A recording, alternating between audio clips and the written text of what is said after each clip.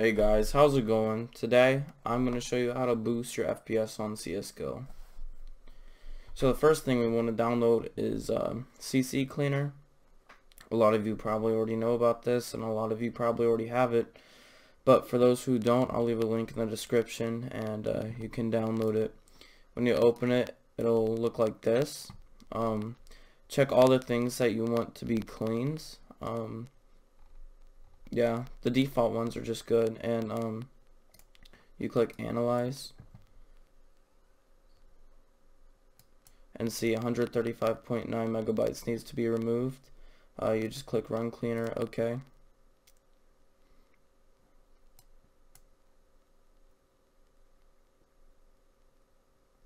And 126 removed, so it just cleans out all the junk space. And also you can come into registry and scan for issues, and it just scans your registry for issues or whatever those values are, and sees if they're invalid or whatever. You just click fix. You can save it if you want. It's probably smart, but I'm just not going to.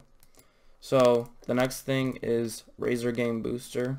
I know some people hate it, some people love it. I personally think it helps a lot, especially for people with laptops or whatever that can't run the game very well.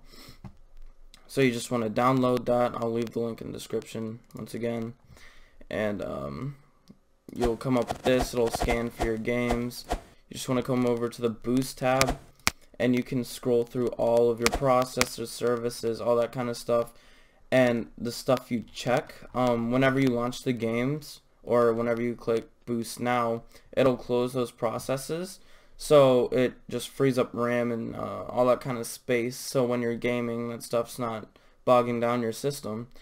And when you're done, you just click Restore Now, and it does it automatically if you have it set, and it's back to normal. So it's a nice little thing. You can also look at your FPS on it too. The next thing is command lines.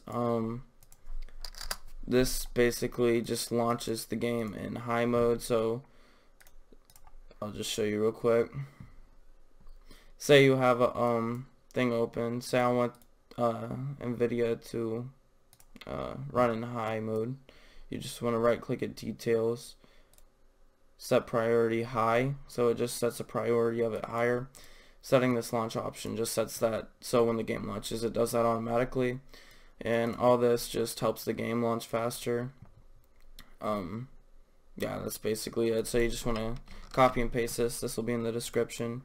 I'm going to come over to Steam, right click CSGO properties, set launch options, and just paste them in there.